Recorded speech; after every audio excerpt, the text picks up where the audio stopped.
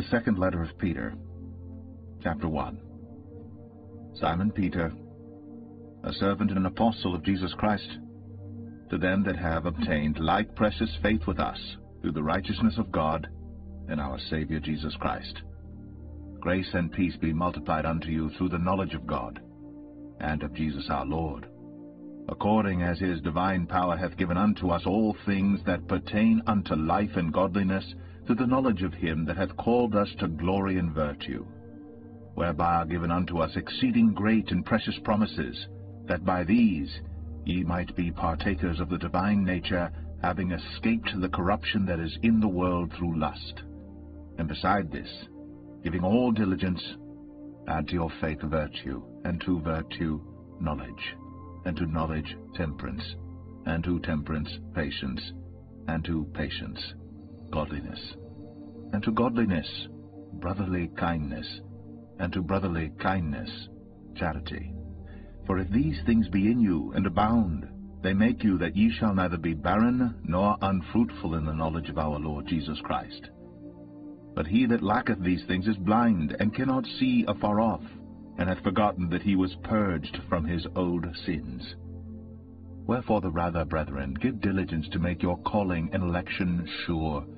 For if ye do these things, ye shall never fall.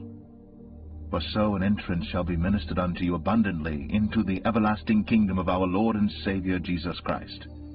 Wherefore I will not be negligent to put you always in remembrance of these things, though ye know them, and be established in the present truth.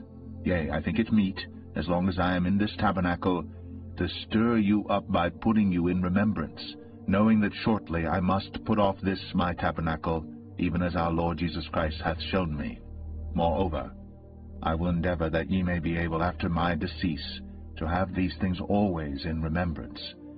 For we have not followed cunningly devised fables, when we made known unto you the power and coming of our Lord Jesus Christ, but were eyewitnesses of his majesty. For he received from God the Father honor and glory, when there came such a voice to him from the excellent glory, This is my beloved Son, in whom I am well pleased. And this voice which came from heaven we heard, when we were with him in the holy mount. We have also a more sure word of prophecy, whereunto ye do well that ye take heed, as unto a light that shineth in a dark place, until the day dawn, and the day star arise in your hearts, knowing this first, that no prophecy of the Scripture is of any private interpretation. For the prophecy came not in old time by the will of man, but holy men of God spake, as they were moved by the Holy Ghost.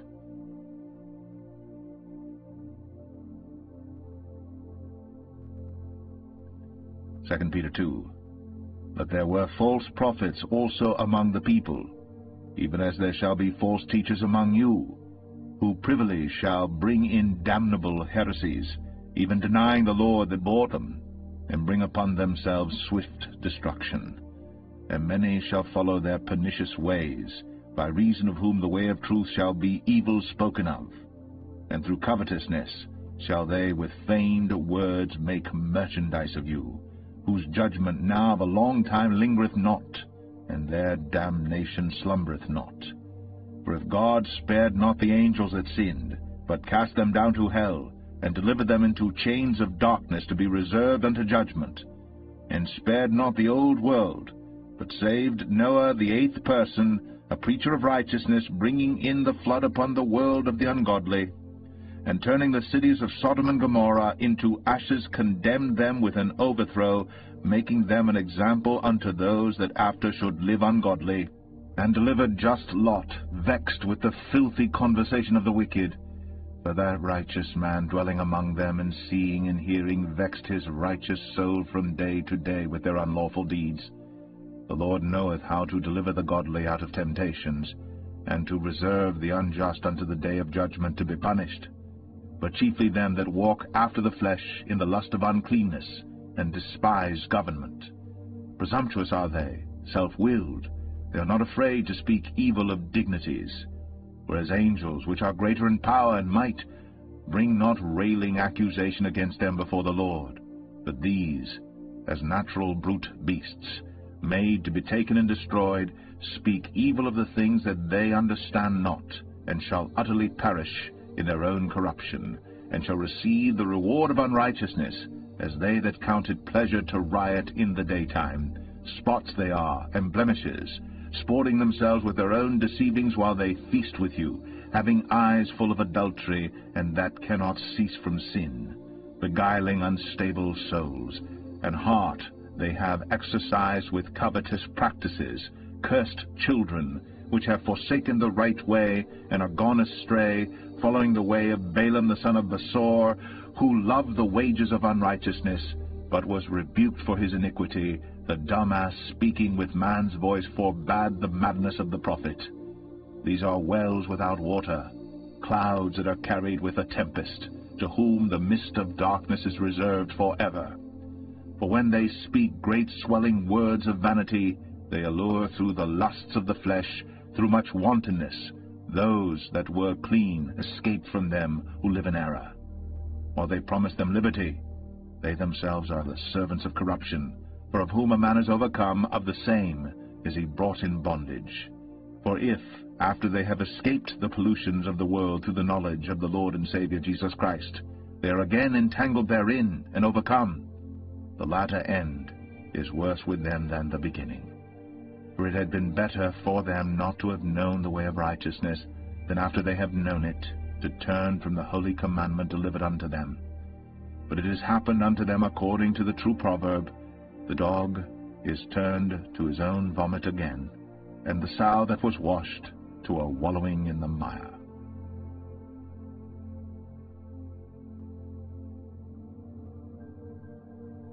Second Peter 3.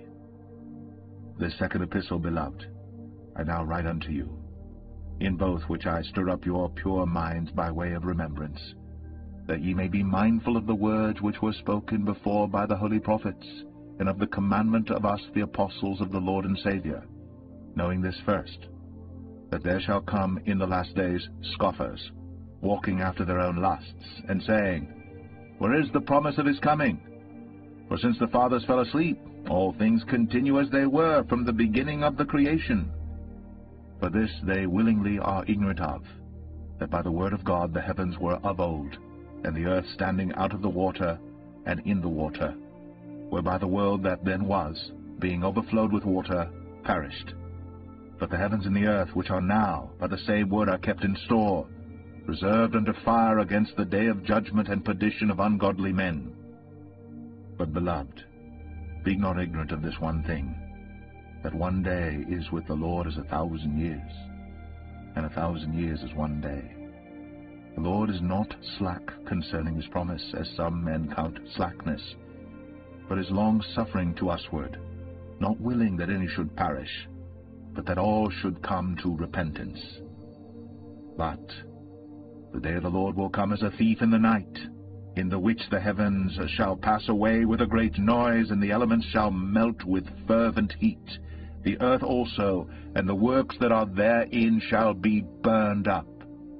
Seeing then that all these things shall be dissolved, what manner of persons ought ye to be in all holy conversation and godliness, looking for and hasting unto the coming of the day of God, wherein the heavens being on fire shall be dissolved, and the elements shall melt with fervent heat? Nevertheless, we, according to his promise, look for new heavens and a new earth, wherein dwelleth righteousness. Wherefore, beloved, seeing that ye look for such things, be diligent, that ye may be found of him in peace, without spot and blameless, and account that the long-suffering of our Lord is salvation, even as our beloved brother Paul, also according to the wisdom given unto him, hath written unto you, as also in all his epistles, speaking in them of these things, in which are some things hard to be understood, which they that are unlearned and unstable wrest, as they do also the other scriptures, unto their own destruction. Ye therefore, beloved, seeing ye know these things before, beware lest ye also, being led away with the error of the wicked, fall from your own steadfastness, but grow in grace, and in the knowledge of our Lord and Saviour Jesus Christ. To him be glory both now and forever.